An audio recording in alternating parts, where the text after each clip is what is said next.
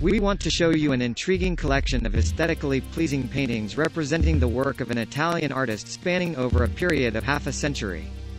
Sponsored by the Center for the Multidisciplinary Study of Cybernetic Existentialism, the majority of these paintings traveled the world and were shown in cultural centers, art galleries, literary circles and museums. It is the monumental work of a secluded man, a paradigm breaker with extraordinary intuitions in constant contact with otherworldly dimensions. Over the years, we encountered different levels of interpretation from different schools of thought. Art experts caught the sophisticated humor and subtle irony, while others an obsession with technology. The painter doesn't have a formal education in physics nor in technology, and yet he skillfully paints thought-provoking technological beings with microchips painted or inserted into the canvas. These represent sorts of hybrids programmed, genetically enhanced and over the years more and more cybernetic. Star Wars fantasies? Egregores? Are they real or avatars of his creations? Are they messengers from a distant past or from a distant future? This is a hotly debated and hotly contested subject, both in physics and philosophy. Are there aliens? Are there hybrids? What about clones? Who are they? Where do they live? Are they real or just a figment of our imagination? And what about abductees, contactees, abduction experiencers, channelers of different entities? Is the abduction phenomenon psychological, imagined or experiential? Real or pure speculation? European and American ufologists advance theories of experiences that go way beyond conventional interpretations. They make a shocking statements about these paintings as a disclosure of hidden messages, accurate descriptions of robots constantly evolving, clones, doubles, copies or versions of ourselves. There are processes of hybridization which seem to be executed in another dimension beyond the matter where non-human advanced intelligence operate.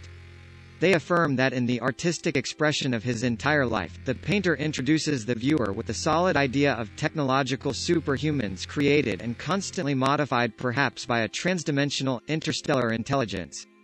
Since the early 70s, some of his artwork introduced the concept of a multiverse, as an opposite universe that is somehow familiar to us all.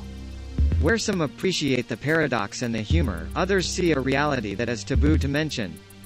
His art evolved with, and often anticipated, technologies, and so his high-tech robots in a half-a-century time lapse, his intelligent machines evolved into cyborgs, human-like sentient beings totally merged with technology. They instantly communicate telepathically and at the speed of thought, as if the painter imagined a new intergalactic programmed frequency, and advanced civilization as the future of humanity. Fractal beings, or robots with consciousness, are produced to reflect human consciousness. To many, this artwork seems to describe how humans are evolving and preparing to enter an alien society. Also, vice versa, aliens, hybrids or clones are being instructed to enter the human society, learn human interactions and become human-like. With stunning accuracy, this art collection predicted the future, as reported by Italian journalists. A well-known journal of cybernetics put one of his paintings of the early 80s titled Cloning on the cover, showing a series of containers with beings in the making. In the early 80s in Soho, New York, the Center for the Multidisciplinary Study of Cybernetic Existentialism inaugurated a monumental art exhibit titled Chips Are Us, introducing to the audience fractal essences that responded to programs, with semiconductors embedded in the canvas, beings with no feelings of affection nor sweetness, robots incapable of empathy, all showing a physical embodiment of a process of computation. In these paintings there is a thread of history spanning over half a century, yet according to many, these beings don't share our human history, but are getting closer and closer to us. Maybe we are getting closer and closer to them, both emotionally and psychologically, a shift to a new realm of existence. Those who claim to have experienced an abduction phenomenon see a familiar situation in this artwork and suggest that maybe the painter describes what he saw as his art reawakens dormant memories. Is the abduction relational or experiential? It is a temptation for many European and American intellectuals to suspect that the painter documented real intelligent beings, however different forms of life as we know it. A leading authority in alien intelligence, Italian professor Corrado Malanga, suggests that instead of looking outward, we should look inward. We are, after all, immersed in a holographic and fractal universe.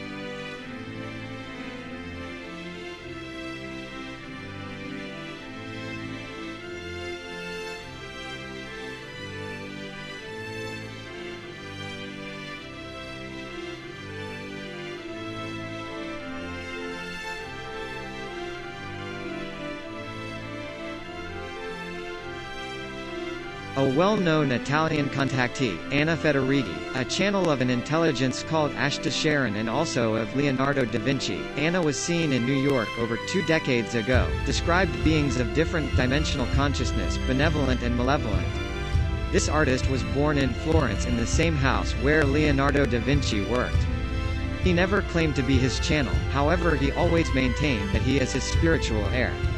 The collection of paintings seems to jump out of, and to illustrate, the book by Brad Olson, Future Esoteric, The Unseen Realm.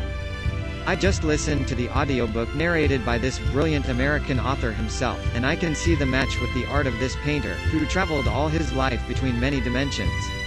His name is Ruffo Caselli, he was born in 1932, and he is the father of cybernetic existentialism.